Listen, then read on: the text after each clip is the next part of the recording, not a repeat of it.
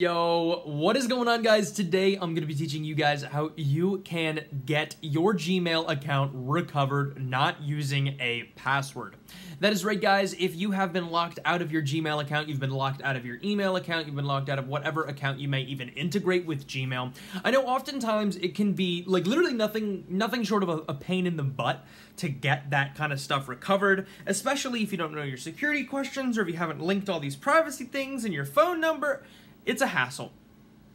So I went searching for an easier way, and I actually ended up finding an easier way, and it's through this app right here called Gmail++. Now, this app right here you can get on the WeTweak store. It's kind of like a hacked app almost, but you can get it like on the internet, and it's free, and it works super easy. It takes no time at all. Look how long this video is right now. I bet it's nothing but a couple minutes. So I'm gonna stop my babbling, and I'm gonna start my explaining in, so that way you guys can get into this yourself. So let's go ahead and jump into it. Okay, guys, so as you can see right here, I have Gmail++ downloaded and ready to go on my iPhone 11. Now, the reason I'm running this on my iPhone 11 is for no other reason than that's just the iPhone that I'm running with. Like, if you have an iPhone 12 or an iPhone 13 or whatever the heck you may have, that's all cool.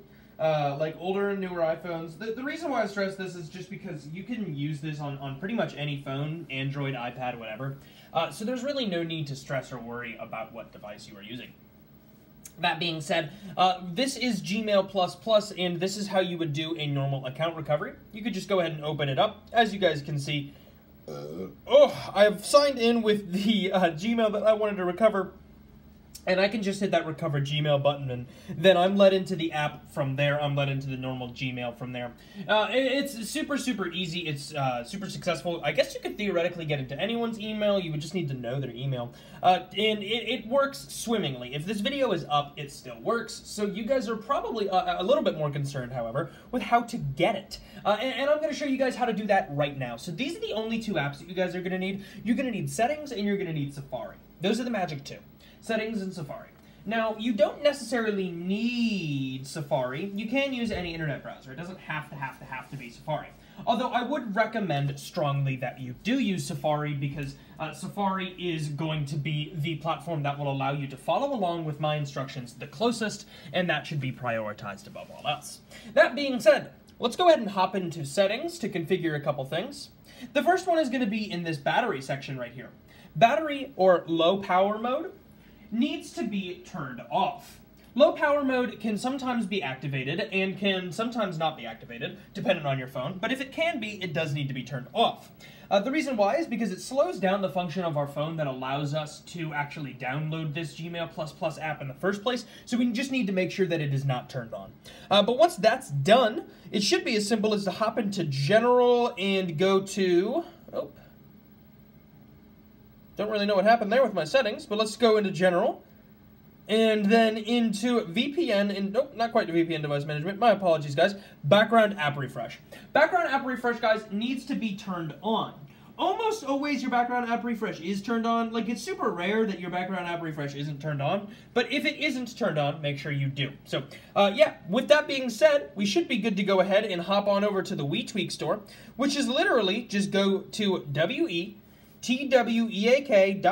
There's that little link. Type that in. Then hit go. Oh, accidentally. WeTweak.co. Then hit go, and you'll be brought to the #1 tweaked app Stow. That's a little run that I came up with to teach you guys how to get over to this app store right here, which is the WeTweak store, y'all. This is the joint when it comes to just tons and tons and tons of apps that you guys can generate and do whatever you want with, guys. So these apps, for instance, we have the app that we're trying to get, Gmail++, should probably be in the G's. And there it is. We're going to hit that install button, and this is going to install, or really it's going to download, rather, something called a configuration profile. Now, what a configuration profile is it's essentially just like a, gosh, what is it? A configuration profile is essentially just a hacked app. It's just a hacked app, that's basically what it's called, and it is an app that you can download through the internet. Now, we can download this app to our settings, and once it is downloaded to our settings, we can go ahead and kind of just, well, knock it out of the park and download it to our phone, which should be pretty easy. So let's go ahead and get this rocking. There it is. So we're waiting on this little notification that you should see asking to allow the download to happen. Obviously, you're going to allow it, and then you're going to enter back into your general. and go into VPN and device management. This is where it comes in. There you're going to see under downloaded profiles, Gmail++. Go ahead and hit that install button and type in your regular unlock password, just the regular password used to unlock your phone. Hit next, hit install twice, and hit done. And once you hit done, Gmail++ is downloaded and ready to go on your phone for free, guys. Enjoy.